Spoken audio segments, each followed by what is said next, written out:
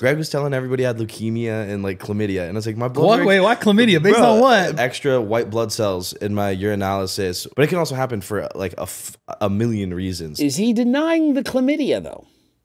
I didn't hear him deny. Greg says I have chlamydia based on increased white blood cells in my blood work. Didn't deny it. And so more cock blocking than last time. And so that's perhaps why Togi couldn't get any baddies down in Mexico.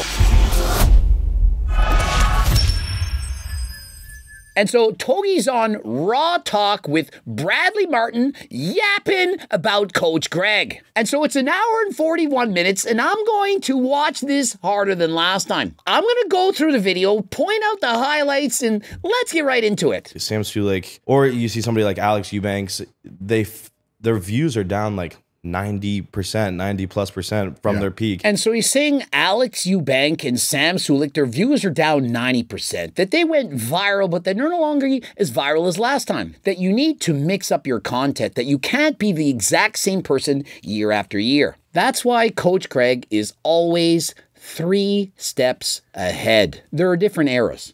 I used to talk about performance-enhancing drugs, did all those videos. I had the cookbook, the recipes, and so on. And now I'm in the Togi's a degenerate gambler era. Coach Greg, all you do is the same videos. The same exact person living rent-free in your head. The Trend Twins, Sam Sulik, Will Tennyson, Jesse James, Togi, Larry Wheels, Brentley G, and the list goes on. And sometimes I sound like the parrot from Aladdin, and sometimes I sound like Batman. And so I do weight loss videos, cardio videos, I do everything. I mix it up. And so who's still relevant even today? I've done it for so many years now, and like, yeah, I had to just stop making straight fitness videos because you're just like, how many times can I talk about a bench press? Exactly. How many times can I make the same exact videos? Oh, Coach Greg, we like the old Coach Greg. No, you don't. If I was still the old Coach Greg, you wouldn't be watching my videos. It's not even worth it to make fitness content anymore. Yeah, I get it. And I was going to ask you about that. You never have fitness influencers on this podcast. Togi, I was literally on his podcast just a few months ago, got over 350,000 views. And I still identify as a fitness influencer. I can't even monetize my YouTube. Why not? Because of the gambling stuff? Most of it gets age restricted and like a lot of copyright stuff. I'm horrible about like background music. And I wonder why. He's a degenerate gambler, sniffing creatine, promoting drug use, steroids, and simply not the kind of videos that you want your kids to be exposed to. It used to be Instagram, but then I got my Instagram banned, and that set me back so far. I was posting videos of me just taking steroids and working out. I mean, posting videos of you literally taking steroids on camera is probably not going to be good for the algorithm. Nobody ever thought about posting videos of them injecting steroids and then working out.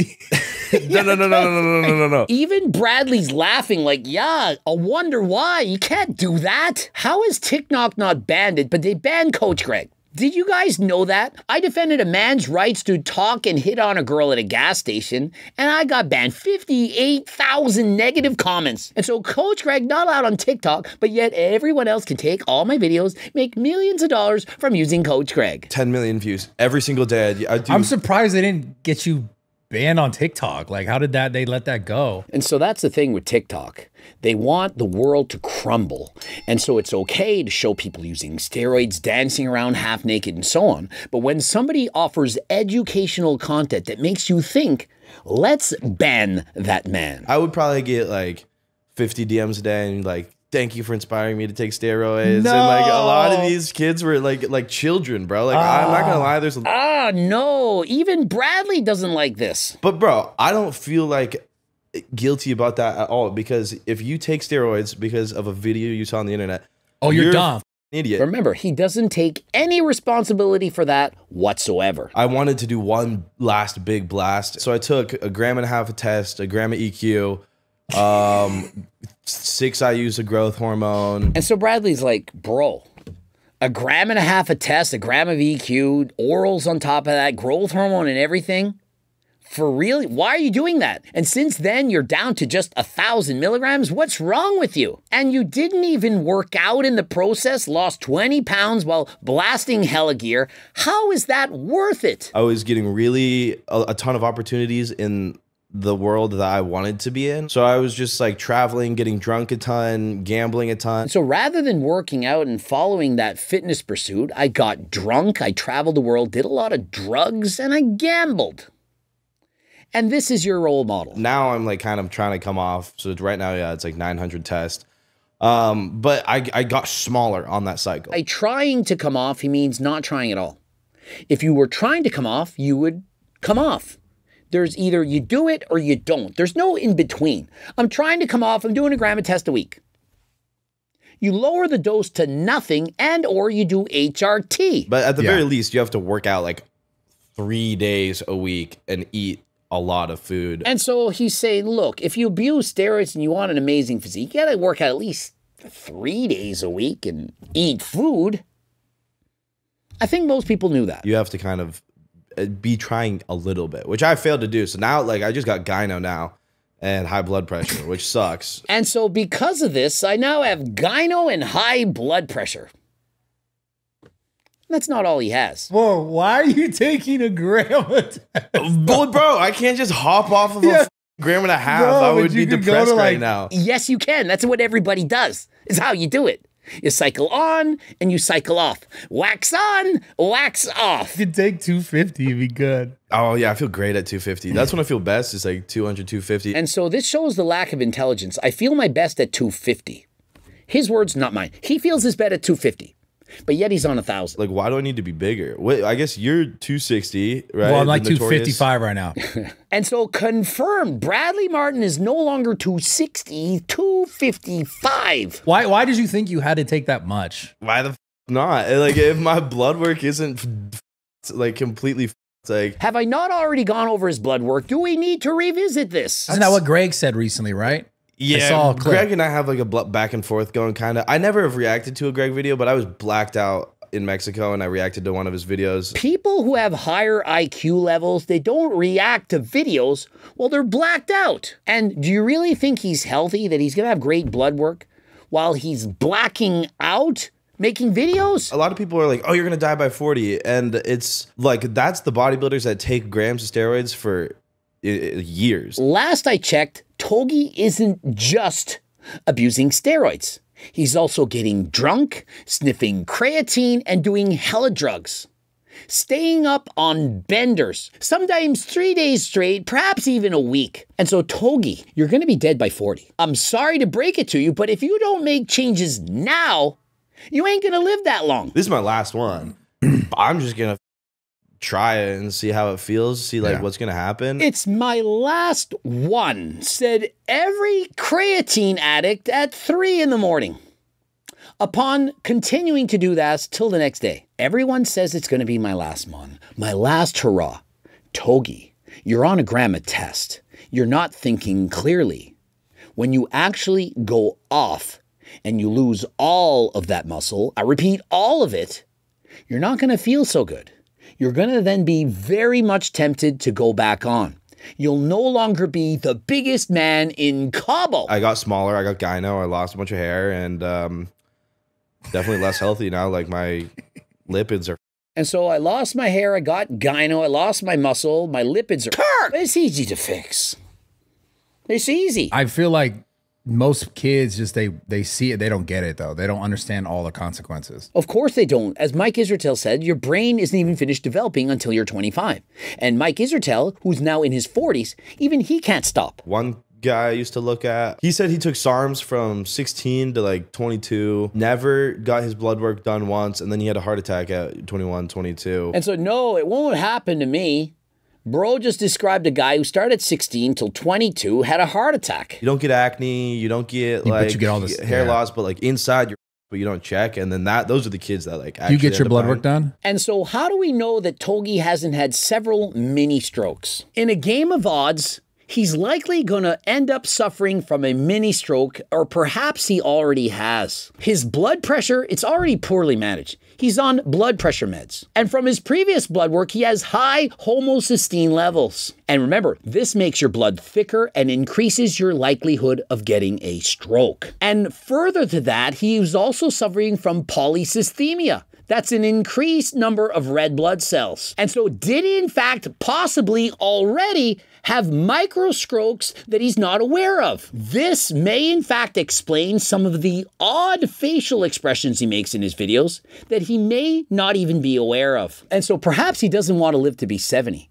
But does he want to live to be 40 and perhaps suffer from permanent deficits that would have him acting as if he was worse off than an 80-year-old? He could perhaps lose his independence and require year-round caregivers to look after him. And so in watching him speak, it appears as though he is unable to approximate his tongue in a typical manner to form consonants, but that he has somehow managed to compensate. And so if you watch him speak and specifically focus on his tongue, you'll see what I am suggesting. And so those mini strokes, which I'm suggesting that Togi has, are known as silent strokes, also known as Loosener infarcts. They're termed silent because they affect areas of the brain that don't have as much activity as other areas. These deficits, they often go unnoticed until later in your life when you get older. And so Togi, please go to the neurology department, check out and see if you have some form of dysmetria with your tongue movements. You get your blood work done? Pretty much every month, actually. Yeah, solid. Super frequently. Like, well, right now I'm not that healthy. Says the guy who continues to be on 1,000 milligrams of test, sniffing creatine, Xanax, using various drugs, partying all hours of the night, getting drunk. What is the point of getting the blood work done if you don't listen to it and change your habits? Greg was telling everybody I had leukemia and like chlamydia, and I was like, my blood work, Wait, what chlamydia? Based on what? Extra white blood cells in my urinalysis, but it can also happen for like a million reasons. Is he denying the chlamydia though? I didn't hear him deny. Greg says I have chlamydia based on increased white blood cells in my blood work. Didn't deny it. And so more cock blocking than last time. And so that's perhaps why Togi couldn't get any baddies down in Mexico. A lot of Xanax in the last video. What, because of traveling or just for fun? Just because I was in Mexico, and it's like Xanax and Ritalin is like the Mexico experience. Bro, I went to Tomorrowland in Tulum. There was no Xanax, no Ritalin. Bro, those drugs ain't it. I'm gonna try and write off my gambling losses as a business expense. I'll talk to my accountant about it. And so I asked my accountants, can Togi write off his gambling? In theory, there's an argument that yes, the losses do generate income. So an argument could be made that it's deductible. However, in an audit, I'm sure it would take some arguing since it's not a black and white thing, and I'm sure the government would try to find a way to argue it. But as long as his content is generating more than his losses, then I think he has a leg to stand on. And so Togi, I'm looking out for you. I absolutely think that you could write off your losses and that if the government does in fact try to fight it, you would probably win in court. When I was literally your age, I used to sell steroids. Okay, I didn't know that, bro. Because you seem like such like a mature, like not like necessarily like a square. And so Bradley Martin describes the fact that he used to sell steroids when he's younger. And he's like, bro, you seem like a square. I didn't think you'd do anything like that. Coach Greg did the exact same thing. All of you, I'm sure, are aware of this by now. Well, perhaps not all of you. But just because you used to sell steroids doesn't make you cool and or not a square. Remember, I identify as a circle. The dopamine, that shit, and then it like darts out and almost 1,000 X's and then goes in. No, bro, it's the best game ever. That game is toxic. And so what's hilarious is that Bradley Martin had no idea about this guy, that he gambles on Plinko, that he does all these steroids. He's just, for the first time, discovering Togi. In the last video, so in the last 3 weeks, I've wagered $6 million on Plinko alone. I was running the numbers. Like, I cannot get enough of Plinko. I love that. He's bet $6 million on Plinko. He realizes that the odds on online gambling are worse than at a casino, but yet he continues to do so. You cannot beat the odds. That's why they're odds. It doesn't work like that. Lost my life savings, and that was actually pretty recent. But we've since recovered. In Plinko, dude. Plinko, you just got to give it time. If you give it more time, you lose more money. That's how it works. The more you play, the greater the odds you're going to lose. If you only play one round, you might win. 2 rounds, you might win them both. But if you're betting $6 million, you're going to lose. What's your biggest gain? In one night, probably 70,000. Okay. And so my biggest loss, $250,000. My biggest gain, about 70,000.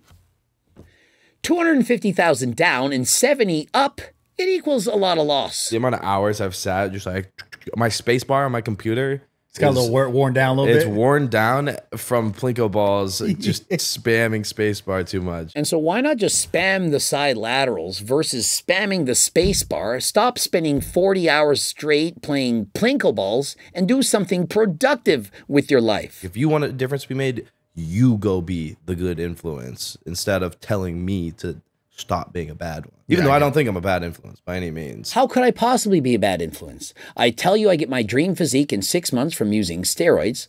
I admit to using Xanax and cocaine while gambling, losing my life savings. I promote steroids, drugs, alcohol, staying up on benders. But I'm a great influence. I don't negatively influence people whatsoever.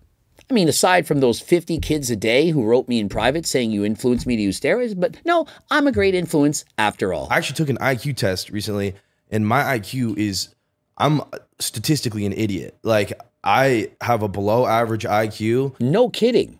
It takes someone like that to think they can actually make money gambling millions of dollars on Plinko ball. A lot of people see somebody like me, but yet their IQ is higher than mine. So a lot of people credit a lot of things, I think, to luck. And I think way too much luck. I don't even think luck is real. It says the man who gives away money to improve karma so that he can gamble and win. He believes that if he gives good karma out in the world, that is going to come back and help him win as a gambler. But luck, it isn't real. You have your mom and you have your dad, or you have like a full family? Yeah. What do they think about the gambling? Oh, they hate the gambling. Yeah, I would say after losing his life savings, parents probably not a fan of him gambling. The drug use they don't love. They hate. They would like me to stop using drugs like as soon as possible. Yeah, we're not really fans of you gambling away your life savings while high on drugs. We prefer you don't do that. Imagine if his parents watched a Coach Greg video or described the chlamydia, the leukemia, the ischemia, the dysmetria of the tongue. Imagine what his parents would be thinking. It's like in the gym, it's the idea if your pump, like you get a pump, it feels good, but what if your pump could get a pump? That's what cocaine is for me. I am not a negative influence. If cocaine were a mascot, it would be Togi. It's like I'm not even a human anymore. I'm on another level that nobody could compete with. Like I'll work for 3 days straight just editing videos. And so Togi, he's essentially a superhero. He's a villain. He goes alongside of Nick Avocado, Mike Israetel, and now Togi. He's got superpowers. He can outwork everyone. He can edit videos, thousands of edits. He can stay up for 7 days straight with no sleep, while still being slightly below average on an IQ test. Now remember, Mike Israetel said that even while on steroids, it decreases your fluid intelligence. Imagine being on steroids, cocaine, Xanax, alcohol with little to no sleep, but still performing just slightly below average. And I just stayed up for like a week straight, which is not good for you by any means. But the fact that I can do that. And so he's bragging about this. I stayed up for a week straight. Use so much cocaine, Xanax. Last I checked, Xanax, it puts you to sleep, but not Togi. It dials him in. Now, he can't dial himself in for 33 hours to stay on a diet, but he can stay up for a week straight editing content harder than last time.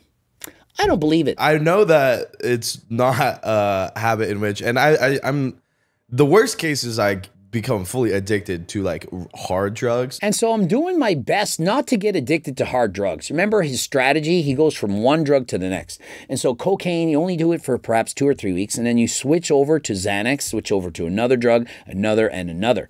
That way you never get addicted. I don't want to alter my reality at all. Like I want my reality to still be, this is what I see, this is what it is, and I'm here, I'm present. Yeah, I don't want to alter my reality. I'll just do Xanax and cocaine, stay up for a week straight, and gamble away all my money. Like in high school, I really did a lot of psychedelics, and it was like really negatively impacting. Like I was starting to go like crazy. And so he started his drug use in grade 10. Remember, he was a promising baseball superstar. He was in the Little League World Series. But since that time, he got into using drugs. The closest I've been to losing my mind is when my hormones are messed up from steroids. Which essentially is always. Has he in fact cycled off? He's on 1,000 milligrams. And so if you listen to him and read between the lines, he's close to losing his mind. I don't know. The difference between having 300 nanograms per deciliter and 5,000, like when you're at 5,000, nothing can stop you. And do you realize you don't need to take testosterone to be productive and confident? You just have to literally go and do it. It's not that hard. You get up from your seat right now after watching this video and you go do something productive. And you believe in yourself. I believe I can go and do something productive. Instead of ordering in pizza and doing a mukbang video right now, I need something healthy. You know what else you could do? You can get my freaking cookbook. Think of how much more productive you could be. The recipes are laid right out in front of you. You just follow the diet from the cookbook and you got it made. Sooner or later, you'll be losing weight, feeling more confident, and you can be more productive than last time without abusing steroids. I attribute all of my success to the law of attraction. I've always just been like, it's like witchcraft or something. And so Togi thought the law of attraction, it was just some form of witchcraft.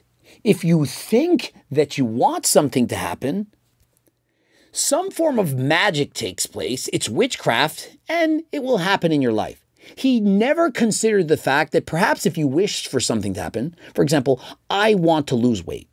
I'm confident it's going to happen. It's not a fairy sprinkling in fairy dust and magically you start losing weight. If you believe in yourself and you think, I want to lose weight, subconsciously, perhaps you start walking further. Perhaps you eat a little bit less. Who else are you a really big fan of? Jordan B. Peterson, just because he's what he does for my mentality. Yeah. And so he loves Jordan Peterson. And in previous video, I recommended he reads 12 Rules of Life. I also recommended he starts by reading the book Attached, that he tries to figure himself out. But apparently he doesn't like reading. He doesn't have the time. He'll gamble for 40 hours straight playing Plinko ball, but yet talks about in this video how you all are playing games on the internet, wasting your time, that you should be playing this game, the game of life. Togi, try spending thousands of hours less gambling per year and replace those thousands of hours where you mindlessly press the space bar, lowering your IQ points while doing drugs, and perhaps pick up a book. It's as simple as that. Over a year ago, I stopped watching TV. And since that time, I've read a number of books and I'm in fact learning Spanish. I've been slacking, dude. How often, like, what, when's that, like, what's slacking you, bro? Because, like, I've gone, like, I haven't worked out in, like, a month, really. Like, yesterday was my first day back. Like, realistically, yeah, like a month. And so Togi and Bradley Martin, they have something in common. They've been slacking for approximately a month. Both of these guys haven't worked out in about 1 month. Togi sees Bradley Martin as the old guy. He's 35. I've been training harder than last time since I was 10. I have never, since I began competing, ever taken more than a week off. I've been in the hospital, I've had pneumonia, I've been injured, broken bones, been through multiple surgeries. I've never taken a week off. Yet guys like Togi, they need steroids to lock in. But they can't even lock in. A gram of testosterone just to be able to focus, really? I'm 48 years old on 140 milligrams a week, and compared to Togi, you'd think my blood work was that of Brian Johnson, not the Liver King, the other guy. And so Togi, if you need to dial in, try something natural. G, focus. Help you focus harder than last time for all those edits you've been doing. And if you're looking to be healthier than last time, consider taking blood work. It's not going to undo all the damages that you've been doing to yourself, drugs and so on, but it's certainly going to help. Please consider your health, your safety, listen to your family, stop gambling, stop the drugs, and be a normal person. Subscribe, click the bell button, comment to boost the algorithm. Please like the video if you in fact liked it. Watch one of those two bloops, of course, the cookbooks, the training books, the Circle diet book, coaching plans by me and my team, the Hard and Last Time clothing line. If you got no money, get the free diet and training program. And of course, join the 300,000 plus newsletter subscribers. And until the next one, I am out.